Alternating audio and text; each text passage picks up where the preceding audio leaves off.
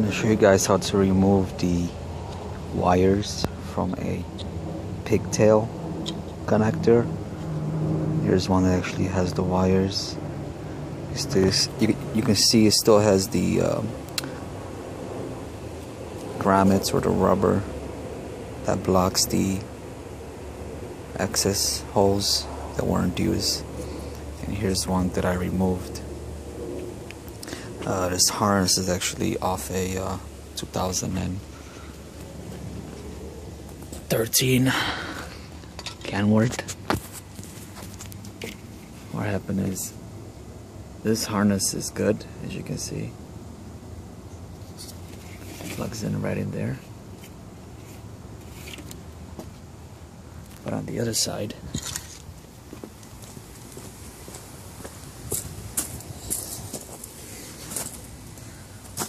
on this other side, there is no pigtail. It was broken off, so now I gotta make one. This headlight was actually made, or at least part of it was made in Germany.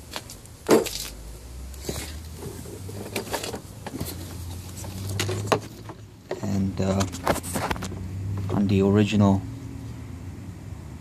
pigtail, which is on the Kenworth 2014 Kenworth T660, on it it's gonna say PACCAR.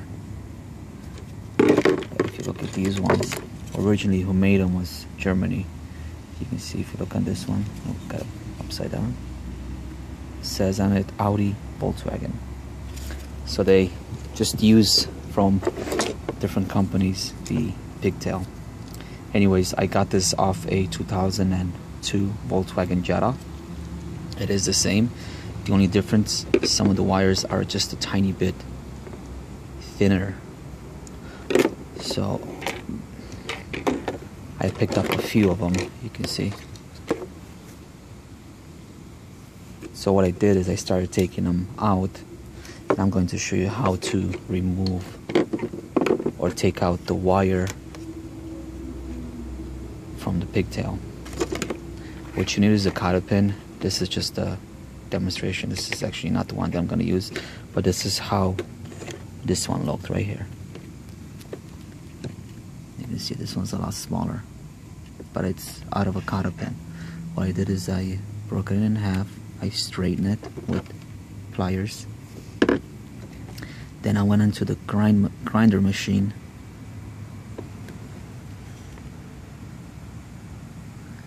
And you can see I grinded it so it can be flat. So one side is flat, the other side is flat too. The reason why I did that is because you want it to look almost like a blade.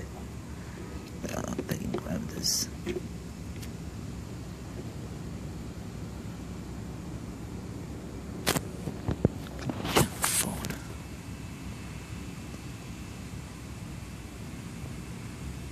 Okay, you can see how it's real sharp. Doesn't cut me. You need two of these. The reason why you need two of them, I'm going to show you why.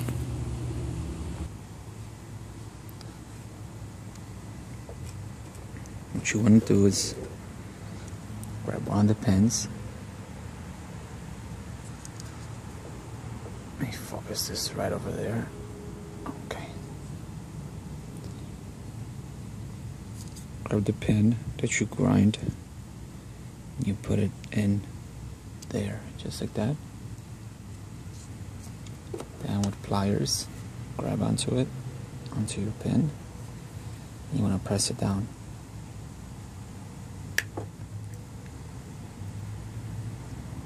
You can see this one's trying to go through. See, that one already went through. What that did is actually push the locking pin, and this one is equipped with two locking pins. Some have one, some have two. This one has two locking pins. So what you do is same thing for the second one.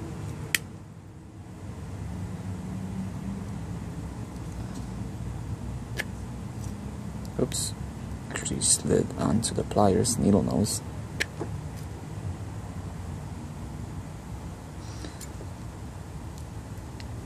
if they do not want to slide in, you want to flip it around and try it.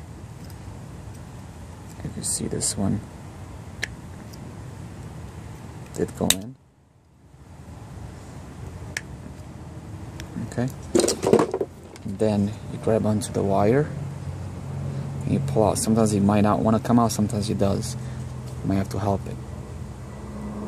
Okay, this one does not want to come out. I've had this problem before. It's just because it's too jammed in there. So what you want to do, you want to help it just a little bit. Try it again. Nothing. You see my hand shaking trying to pull on it. These are plugged in, pushed in. You can see it's in there. Let's try it again. Make sure it's the right one. This wire. Okay, that one came out.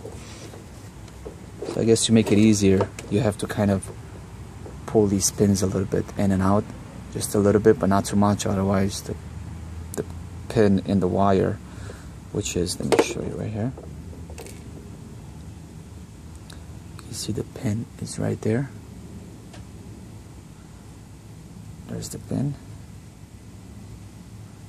There's one there and one here. If you pull it too far out, this will lock back in. Well,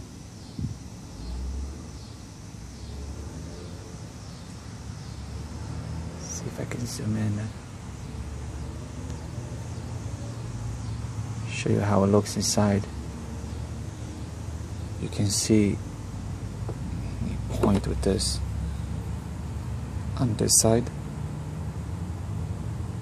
and this side, the other side, that's where the pins are. That's what makes a lock.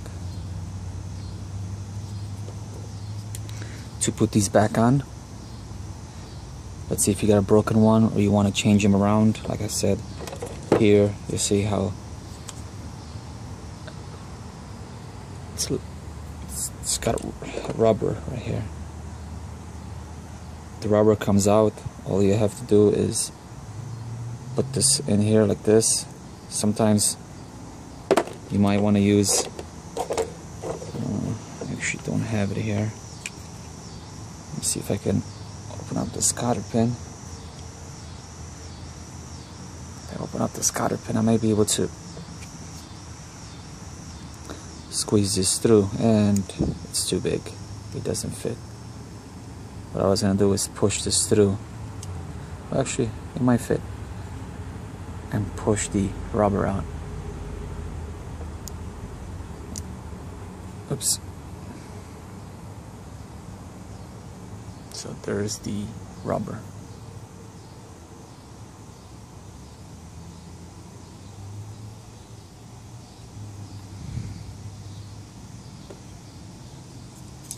Do the same thing to the second one.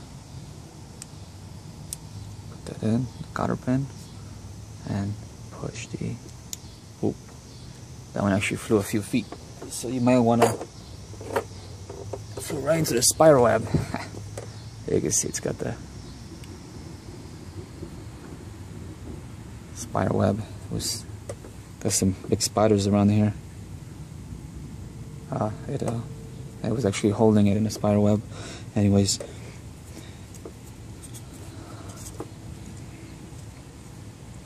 yeah. So now that we got that out, I'm gonna use this one. So I'm not gonna put it in this one because I'm not sure where it goes.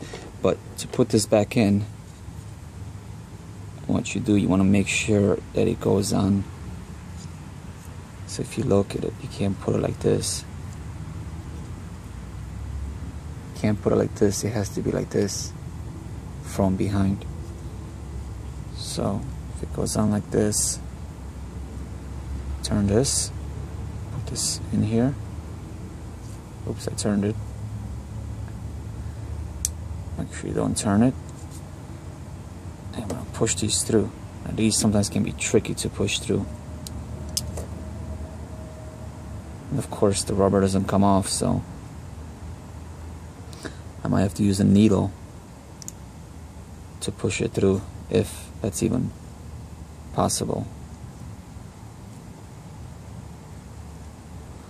Okay, that one you can see it went through just by hand.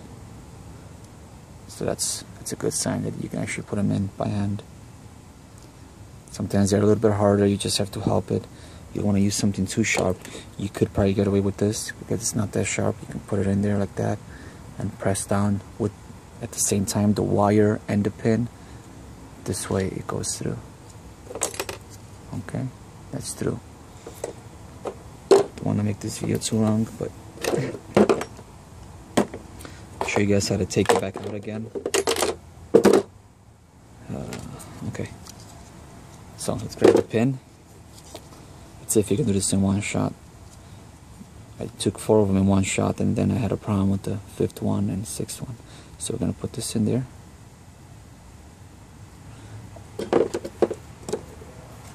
Another thing I forgot to mention, you see this one actually went in very, very easy. And that's locked. Or I should say that's through the pin. Put this one. Okay, that one does not want to go by hand. I'm gonna use the needle nose. Push that through. See, the pin is through, so it's halfway. And then I'm just gonna grab it and pull on it. Don't be afraid, they're pretty tough. They don't break that easy. And that came out. Now, this is what I should have mentioned. Before you put this back in, if you gotta remove it and put it back in a different slot or a different pigtail, what you wanna do is, I don't have a razor blade right now here, but with a razor blade, you put it right in here, right there.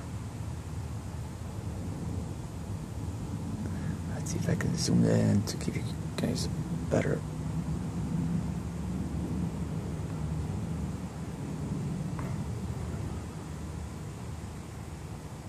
Okay, there we go. Okay. And turn adjust.